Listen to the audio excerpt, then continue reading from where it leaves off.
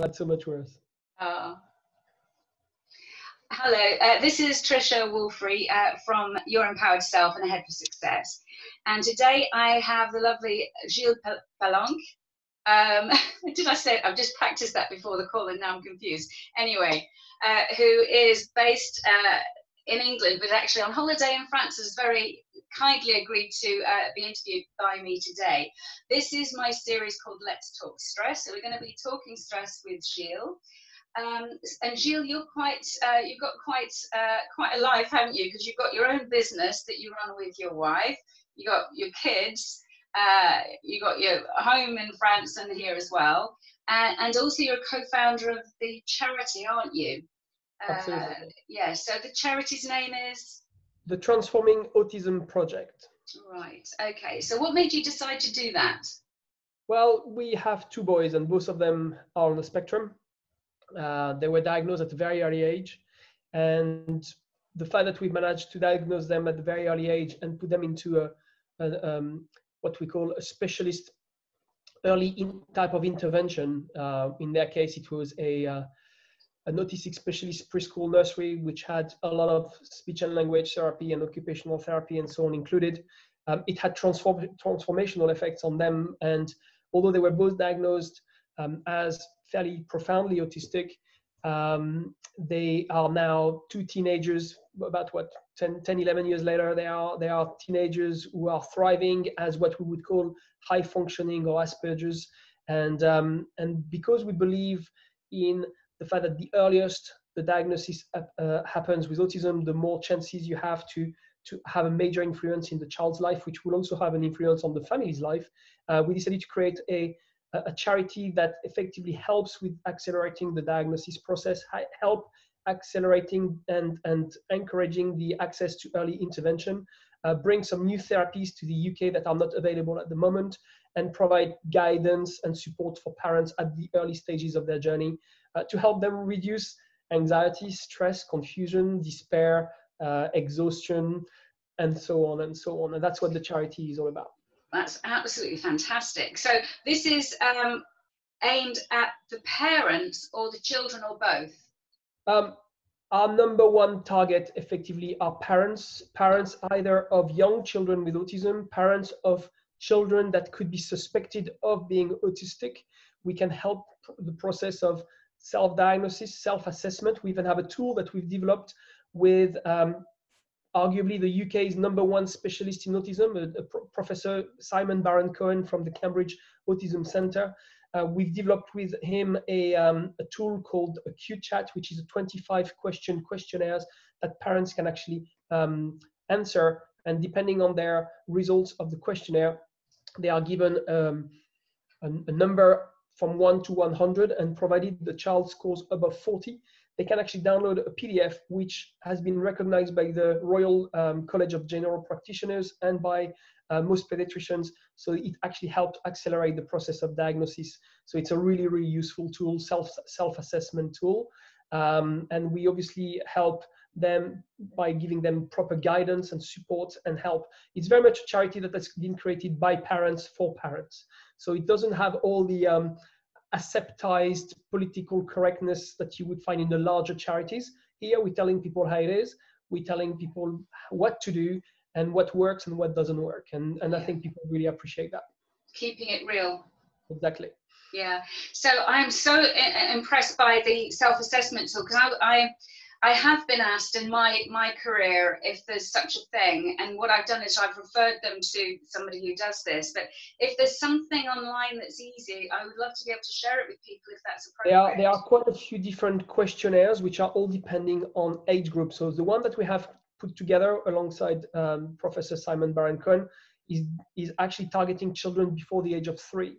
But the Autism Center from Cambridge has created one for girls, created ones from the age of 3 to 7, created one for teenagers. So there's quite a few different self-assessment questionnaires available.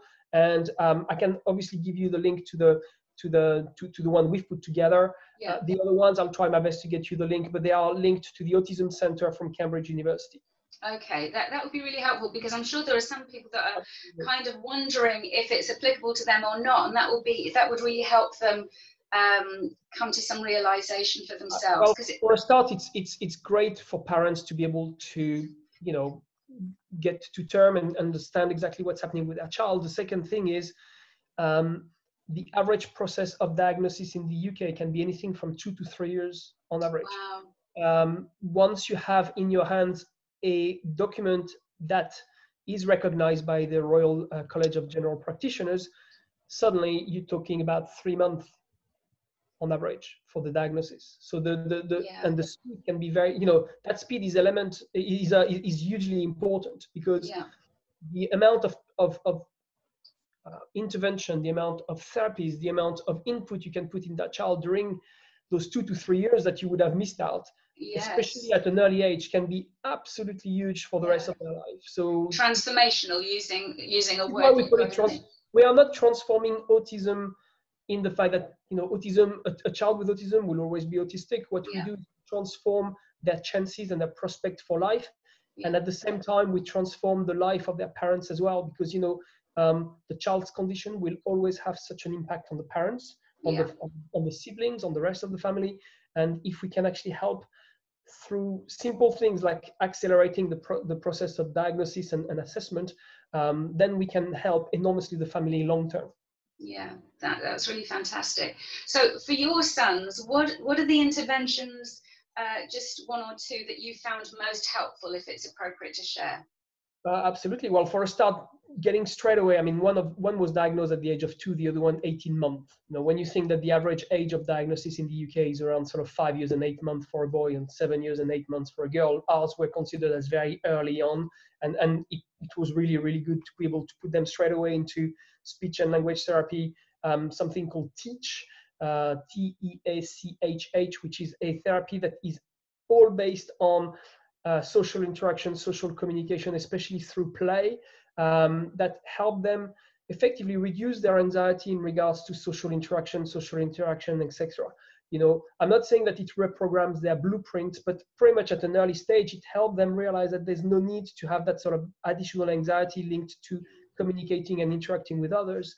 Yeah, And that is key, because if at an age of 2 or 3 years old, you can almost reprogram their mind on the fact that actually talking to other people or engaging with other people is not something that should have a negative connotation or fear attached to it, but on the contrary, something that could be enjoyable and pleasurable, then it changes already a massive part of autism. Because autism, as you may know, is, you know, they call it the triad of impairment. I hate this particular terminology, but the way they diagnose it is when you have impairments in at least 3 major areas together, one being social interaction, social communication, sensory issues. And if you can already knock off social communication and social interaction, then already the I would say the symptoms or the visible traits of autism will be massively reduced. yeah, that's And then you have a fantastic. child which is much more sociable, much more communicative, can understand a lot more how to live in society, and in long term could be a child which will be able to handle a job, handle a family. You know, we're talking the work you do with a child at 2 or 3 years old could actually have an impact for the next 70, 80 years of his life. You see what I mean? Absolutely. That's key, absolutely key, and we believe greatly into helping parents down that road. Mm, excellent. So, Gilles, tell me, what are the kind of things that stress you out on a day-to-day basis? Well, I have to say that I've actually learned how to manage my stress, because Excellent. if you had done this exact interview, I would say around sort of 2008, when we had just had the second diagnosis basically both boys were diagnosed pretty much within the same year, at a time where my previous business had just been hit extremely badly by recession, at the time when, because of that, we had put ourselves into a £70,000 debt. We had been made homeless. We didn't know where we were going to live next. We were in absolute turmoil. I would not have had the same sort of interview that I'm going to have today. But I would say that the number one thing that has helped me is personal development, is reading books, is almost like understanding what's important and what's not important, and letting go of what's not important, is really finding a way where my values and my priorities are aligned, I think a key part of life is when you manage to find alignment. When everything starts to align itself, suddenly your level of stress goes way down. And also constantly reminding yourself, is what's happening right now to me is going to be important in a year's time? If the question is not yes, then it's not that important. And you know what? It's somebody cutting you on a traffic lane. Some people go completely mental and have road rage. Me nowadays, I'm like, well, if that's what you want, this is how you want to live your life, fine. But that's not going to affect my day to day. So I'm going down to I won't say a spiritual level as such, but really calming myself down on a daily basis by reminding myself of what's important, what's not important, what is it going to affect my life? Is it going to affect my values? Is it going to affect the alignment that I've now found in my life? And if the answer is no, then I have absolutely no reasons to be stressed. Yeah. Now that doesn't mean that every single day I don't have a moment when suddenly a customer has an issue with the product, and all of a sudden you have to sort out the situation, or the children, obviously, still being who they are. We end up having moments of meltdowns or issue with sensitivities or all these sort of things. But again, it's a question of put everything in relation. Really, sorry, that's the French side of me.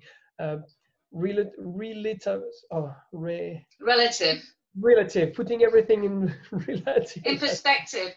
Perfect. So that will it matter in a year from now is a great perspective question, because we kind of see just what's in front of us without seeing how it lines up with everything else.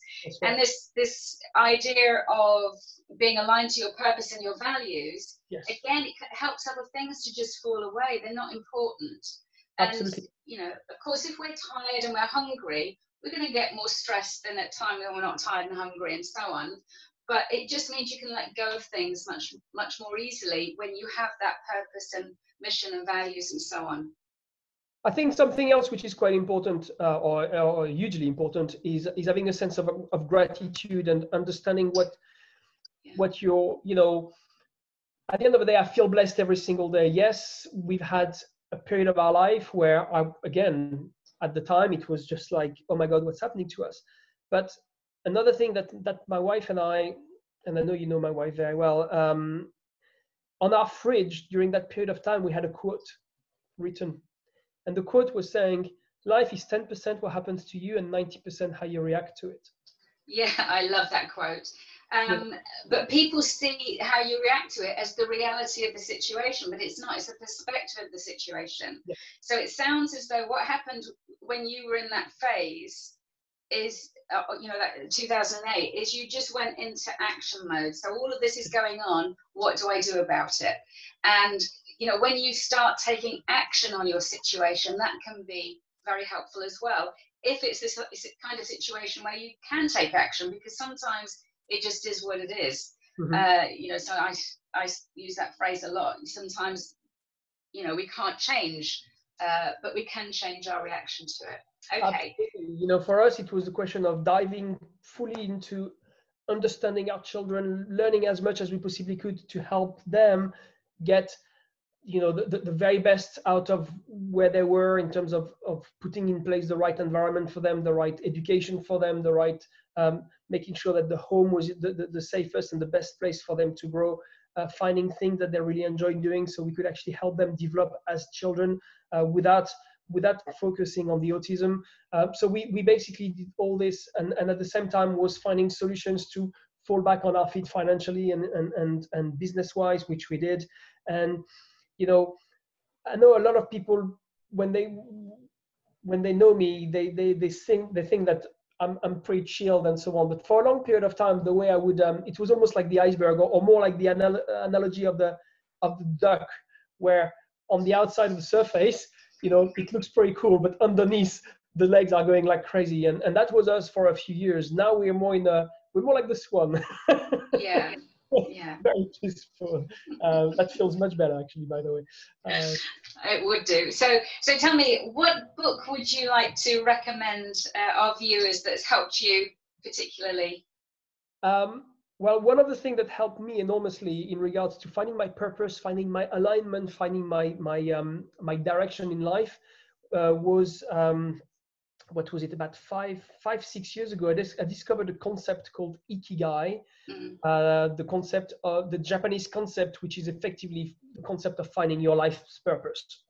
And you won't be surprised if what was it, 4 years ago, 5 years ago, I started to really dive into it. I had just reached 40. I had just had a life-threatening bike accident where for a couple of seconds I thought I was going to die. And that's changed again the perspectives on my life and putting everything back into, it's not that important. If I'm not going to die, it's not that important. And within a few months of really digging into sort of soul searching, introspection, trying to really identify what it is that I wanted to do with my life. I've always believed that if I've been put on this planet, it's for a reason. It's for a good reason. It's not just to, work for 45 years and then retire and do nothing. It's really for a purpose. And the charity came out of it. I think the charity was very much the one thing that I had been looking for. Since then, I've also developed a business which aligns perfectly with the charity, with the boys, with everything. But basically, the charity was the one moment when everything started to feel like my life had a goal, my life had a purpose, my life, I knew where I was going, I knew what I wanted to achieve. And again, that brings sense of gratitude, that brings sense of fulfillment, that brings a sense of peace of mind. I'm going to bed in the evening thinking I'm doing things for everyone and it's good and it's positive and I'm making an impact.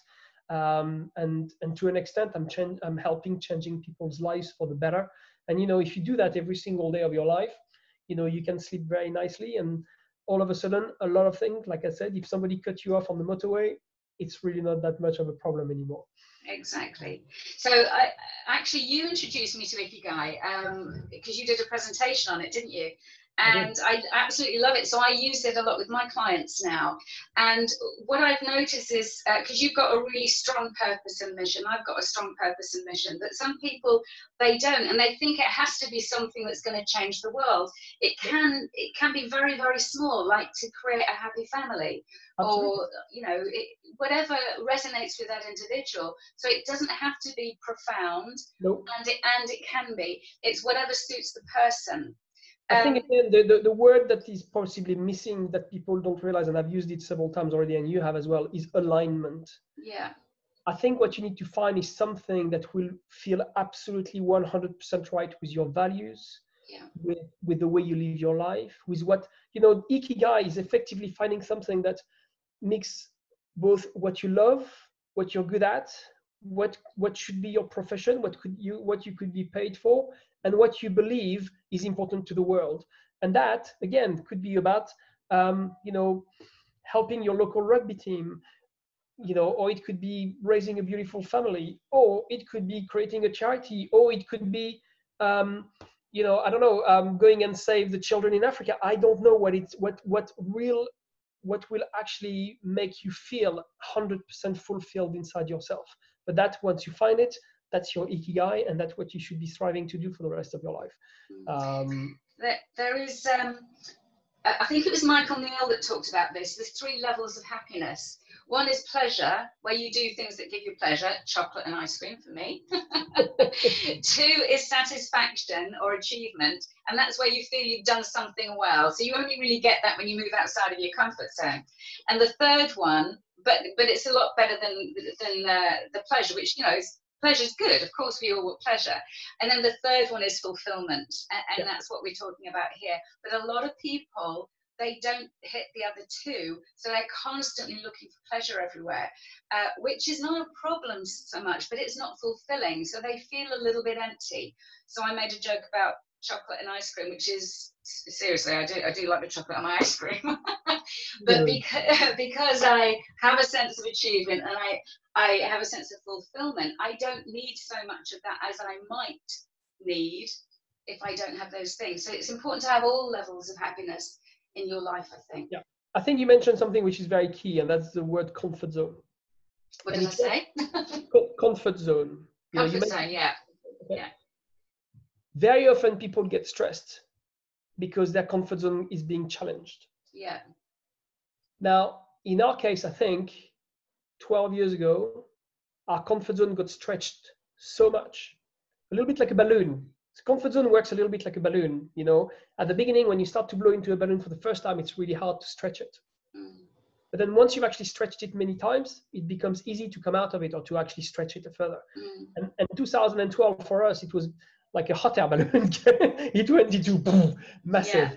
So nowadays, again, we are quite easily happy to push ourselves further and to get out of the comfort zone and to go into the learning zone and to go into the challenging zone and to go into, I was mentioning to you prior to the call that I take my kids to do some rock diving, and it's absolutely beautiful to see them, when last year jumping a rock, which was maybe 3 meters high, was putting fear in their eyes, but then they did it, and now they're going to the next level, and then the next level, they're really scared, but then they do it again, and every single time start to see them challenging themselves. But I've got 2 boys which are absolutely fascinated by roller coasters. Roller coasters is their way of, again, finding satisfaction and finding fulfillment. Why? Because it helped them push their limit one bit at a time, further and further and further. And for me as a father, to see them grow and to see them literally terrified but pushing themselves, and then maybe going into the queue and then bottling it, and that's fine. We're allowed for them to bottle it because we know that they're going to come back, and the next time they go in the queue, will they do it? But then the moment when they do it and the elation when they come out of it, that just in itself is a symbol of what dealing with your comfort zone is about. And I know that we have 2 boys growing right now which will not have that fear of pushing themselves through their life, and that alone is something that I'm so proud to have given to my children. I would highly recommend people to challenge themselves a lot more, because if you challenge yourself more, the chances are is all the things that felt really important and stressful will no longer feel so important and stressful. So that's a really good point you were making. Yeah, so the comfort zone is not a place of comfort, it's a place of perceived safety, but also it makes your world incredibly small because we get comfortable with less and less and less. So that stretching and that growth is the only way of achieve a sense of achievement and satisfaction, and the only way that you can get fulfillment. But for some, it's so it's kind of working on that anxiety for people, isn't it? Yeah. Okay. Another book you were mentioning, book. The first book that I would like to mention, I took it with me today, obviously is Ikigai. Funny enough, I found this book about 3 or 4 years after having discovered the concept. So for a long period of time, I did it by researching the internet and looking into it myself. But I think a couple of years ago, Hector Garcia and Francesc Miralles wrote a really, really good book on Ikigai, and I highly recommend it. Another book I would recommend, and I apologize, there's going to be a swear word in it, but it's called The Subtle Art of Not Giving a Fuck. I've read it too. And it's by Mark Manson. It's a big orange book. Again, you don't even need to read the whole book. Just read the first 2 or 3 chapters. That's going to be perfectly enough for you to just get yourself into the idea of what it means. But again, this is all about putting things in relation. This is all about understanding what's important, what's not so important, and effectively learning how to let go of the non-important things and free yourself, free your mind, free your stress from what's not necessary to get stressed about. And that's a really good one I really enjoyed reading this book, actually. Yeah, there's a paragraph in there that is laugh out loud. So yeah, it's a good, not for everyone, but it's a good book. Yeah, I apologize, I swore on your... No, don't worry. I never used to swear, and then one day, I don't know why, but I did, and I thought, oh, this feels quite good actually. There is a kind of healing quality to swearing sometimes. Something that I would recommend people to do as well, because we're all human, okay, and even us at this stage right now, there are still moments when things start to get quite overwhelming. Last day of the month when things are going crazy business-wise and so on. There is something we call it a pity party. A pity party? A pity. Pity party. All right. Yeah. That's your French accent. Sorry. A pity party. A pity party. And a pity party is basically when you start to really feel overwhelmed and maybe stressed, allow yourself 5 minutes, 10 minutes, go to your bedroom, and and you have a pillow fight with yourself or whatever it is, let it go, let it burst out. You're allowed. It's fine. We all, if you need to cry, you cry. If you need to bash your pillow against the bed, bash your pillow against the bed. 5 minutes. You give yourself 5 minutes, and that's it. Yeah. And then pity party. Pity party is good. There's been times where the boys were challenging us, and the business was going crazy, and things were really like, oh, and then all of a sudden it's like, oh, hold on, with Claire, we talk to each other and we say, okay, pity party, and then we disappear for 5 minutes, and we come back, feeling so much better. Scheduled and limited time is perfect. If you have a punching bag, or if you have some, absolutely. My way to actually evacuate sort of the stress is through sports, through doing a lot of activities out there. And everybody's going to have their own ways, but if you really need to just have a big outburst of stress, don't do it on other people, don't do it with other people, just do it by yourself somewhere safe, and then just basically you're allowed 5 minutes. Everybody's allowed 5 minutes of pity party. Gilles, this has been absolutely fascinating, really enjoyable. Thank you so much indeed. I shall put the link to your organisation, and if you can send me whatever self-assessment, that would be great. And I wish you a great break in France. All right. Thank you so much, and I will see you when I come back. Thank you so much. Take care. Take care. Cheerio. Bye bye. Bye bye.